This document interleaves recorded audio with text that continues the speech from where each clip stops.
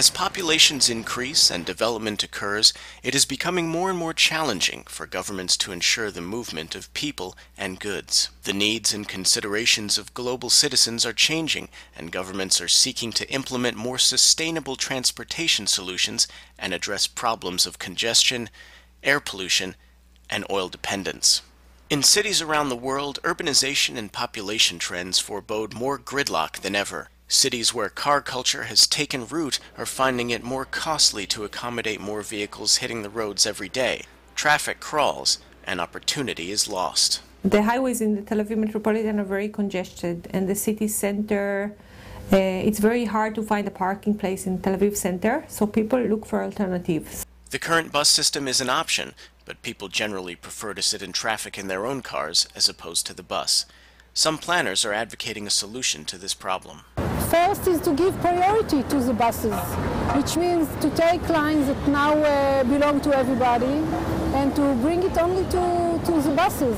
Traffic jams influence everybody, including the buses. So unless priority is going to be given to public transport, you'll know when you're getting on the bus, you'll never know when you're going to get off the bus. So you can't really plan your trip knowing that you won't be late to wherever you're going. If you dedicate lanes for public transport, you give them priorities at certain junctions, you can actually control the time it takes from point A to B. Dedicated lanes for public transportation take sitting in traffic out of the equation.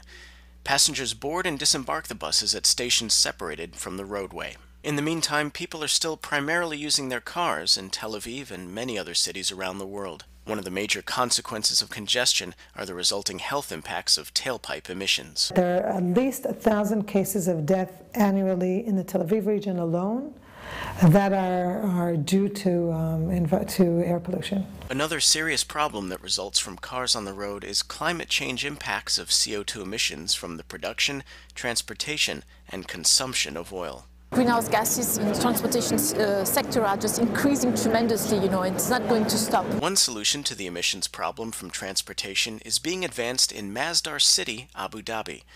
Masdar is a carbon-neutral, car-free city where vehicles are prohibited from entering and circulating. To take their place, planners are designing an innovative personal rapid transit system. The idea is that you have automated cars, so public transportation with the character of the personal car, that will take people from A to B with minimal walking distances from their houses or their offices to a station. As the city expands, the PRT system and the technologies associated with it will evolve and become even that much more reliable and sustainable and possibly expandable to other parts other than just Masdar City. Masdar City is currently under construction and is slated for completion by 2020. In its first phase, the PRT system will consist of 13 pod cars. When finished, there will be an estimated 3,000 automated pods to accommodate nearly 90,000 commuters. I can't believe that we're in a driverless pod right now. We have the passenger interface. In future, the intention will be that you would be able to change your destination if you so desired en route. Masdar is being built with efficiency and sustainability in mind. To achieve the city's carbon-neutral goal, the PRT system is being powered by electricity from renewable solar technologies. There's a lithium-ion battery at the back of the vehicle. The battery allows us about 60 kilometers of range, including air conditioning use, which is equal to approximately 5 hours of driving. And recharging is about an hour and a half to 2 hours. While the PRT system is ideal for use within cities and towns, governments and companies are seeking other electric-powered alternatives to the conventional gasoline-fueled vehicle. Transport and the need for fuels for transportation will grow. It's a very mobile world. We know that carbon fuels are finite. And this is not an issue that you think about in terms of 10 years or 20 years. You think 30, 40, 50, 60 years ahead.